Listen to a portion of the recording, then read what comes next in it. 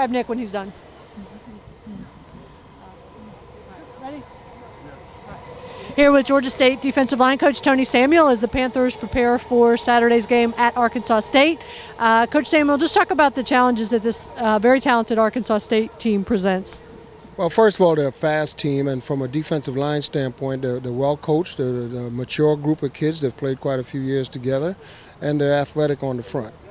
For your group, the defensive line challenge in terms of obviously stopping the run is always a focus, but particularly this week?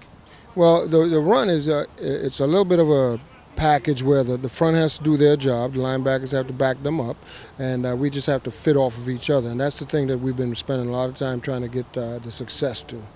The quarterback, Freddie Knighton, is probably a big challenge because he can run and throw.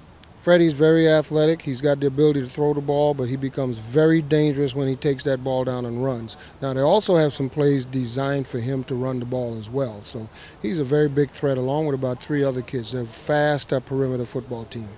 Just talk about your group, a lot of young guys that have really come along and how they've come along this season. Well, you know, they're making progress. You know, we're getting into the meat of conference play, and this is when we're really going to get tested. We're trying to establish a 2 deep at each position, especially against a team like an Arkansas State that comes at you with such a high tempo. And I think we're really close to getting a 2 deep at each spot, and we'll see how it goes this Saturday. Thank you. Thank you. I can still talk.